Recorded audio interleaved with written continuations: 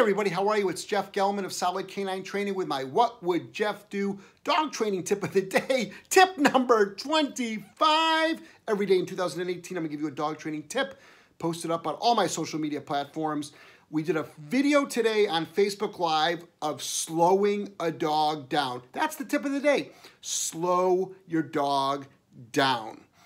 When you're doing your heels, when you're practicing your heels in your auto sit, a lot of people want to go fast. They try to stay up with the dog. What I want everybody to do is I want you to do variable speeds on your heeling. I want you to walk like literally like step by step by step by step. It's so hard for people to do. Even your high drive dogs. No, Jeff, I got to get my dog exercise for an hour. I need to go 4 miles.